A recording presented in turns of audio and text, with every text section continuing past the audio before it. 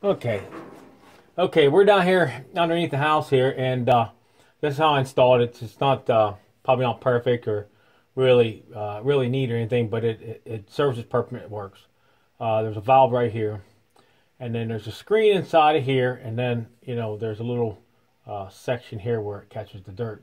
And what it does when the water comes through the outside water lines, and then it comes down through here and it twists around here, and you might be able to see it when I would get ready to turn it on. And what it does is when the deposit gets clogged up in here, the bigger deposits fall down into this section here, and you're able to actually turn this on, put a bucket, or I never hooked nothing on the bottom of this, but you could probably put a little bit more piping and pipe it outside if you wanted to. I just stopped right there. It worked really well for me. I bought a couple unions because this pipe here is a 1-inch, and I got it reduced down to 1/2 inch. So I got 2 unions on both sides, so I can actually take this off when I want to. And let me show you how it works. Let me get down here. I'm gonna hold me a bucket up here, and then what I'm gonna do is turn it on.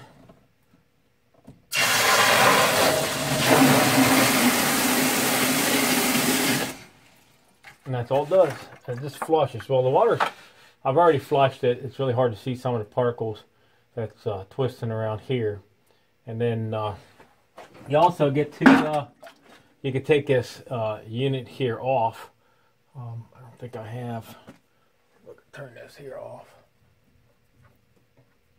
I'll show you the filter on the inside here.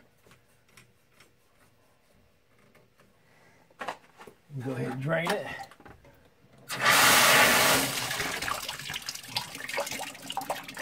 This also helps drain it.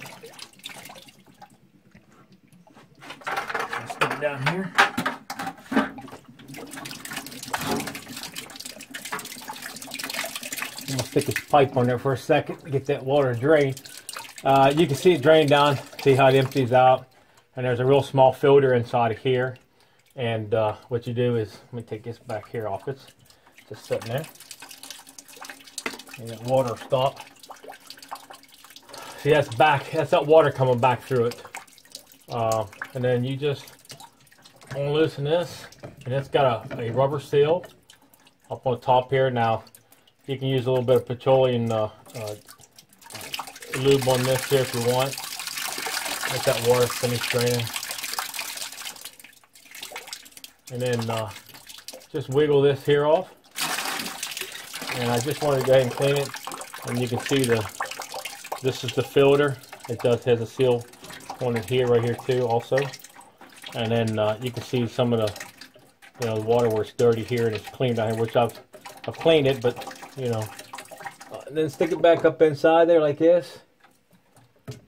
And then, like I said, you can put a little bit of I just use a little petroleum jelly on it, Vaseline if you want to call it. And then that'll keep that from dry rotting, that seal. Screw it back up on there. Okay. So I'll turn my water off. Now turn this back on. See how it twists? See how that water will twist inside there. And like I said, it'll twist around, and there's little places right here where it'll drop down inside, and then it'll lay inside this bowl right here. And like I said, that's a big lifesaver when it comes to your water faucets.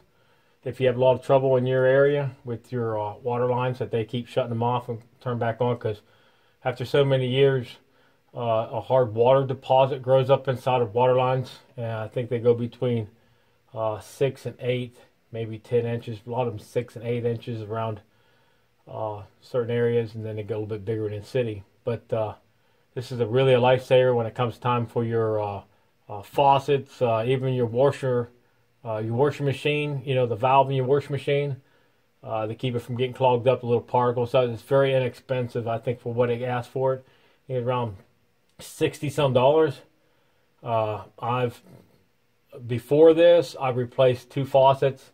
Cost me like $150 for the 2 faucets. So just by installing this, I've saved a lot of money. So okay, just wanted to bring it up, and if somebody's interested in this, like I said, I'll leave something down below there in my description part, And you can look it up and see. Check it out. I'm really pleased with it. Okay, thanks for watching.